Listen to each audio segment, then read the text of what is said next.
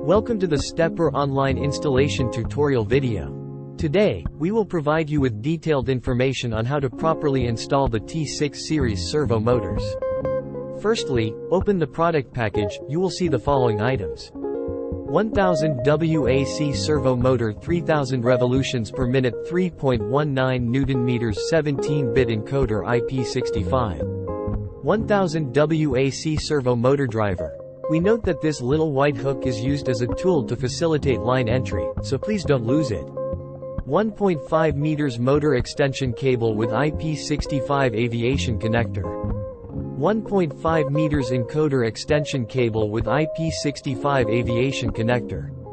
Servo driver debugging cable. USB 2.0 to serial 232 rupees adapter with 1 meter cable converter, option.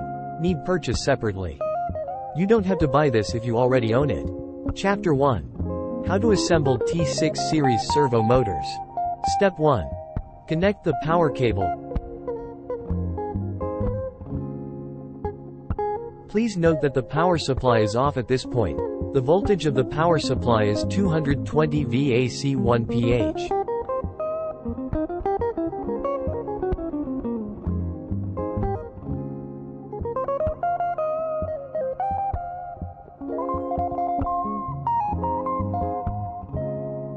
Step 2. Connect the CEST1M5 to the encoder cable. You are now seeing a cross-section of the two interfaces shown. When you start to connect, note that the two white dots are in a straight line and the connection is successful. Tighten the protective sleeve after connecting in place. Step 3.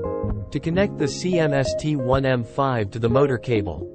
You are now seeing the cross-section of the two interfaces. When you start to connect, notice that the two white dots are in a straight line. You can connect successfully. Tighten the protective sleeve after connecting in place. Step 4. Connect the CEST1M5 to the drive T6 -1000 rupees. Please note the shape of the interface. Step 5. Connect CMST1M5 with the driver. Please connect it correctly according to the correspondence of letters.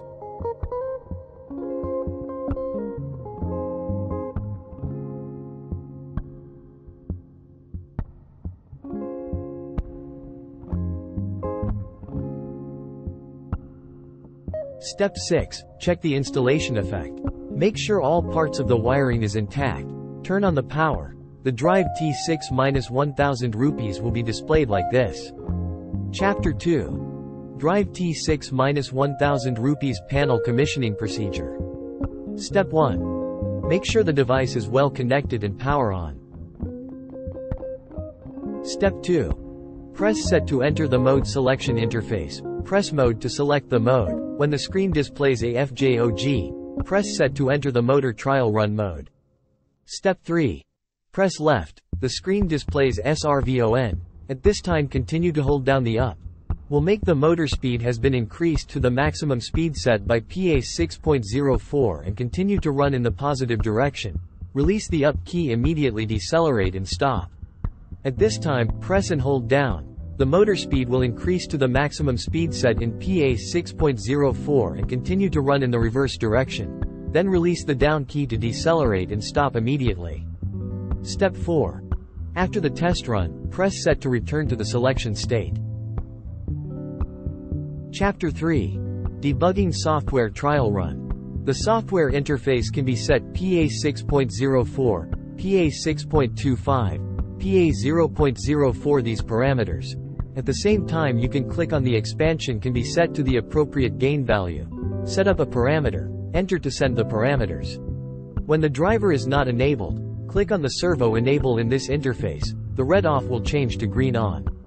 Click on the counterclockwise or clockwise can be pointing at this time. Long by the time will be set to pointing at the speed of uniform operation. Try not to run a long distance to prevent the crash.